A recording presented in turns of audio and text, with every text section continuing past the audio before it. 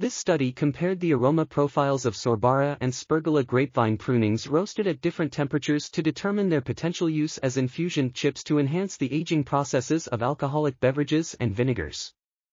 Thermogravimetry mass spectrometry coupled with evolved gas analysis, TGMSEGA, and solid-phase microextraction gas chromatography mass spectrometry, SPMEGCMS, were used to identify key volatile compounds, such as furan derivatives and phenolic compounds, that define the aroma of grapevine chips roasted above 180 degrees Celsius.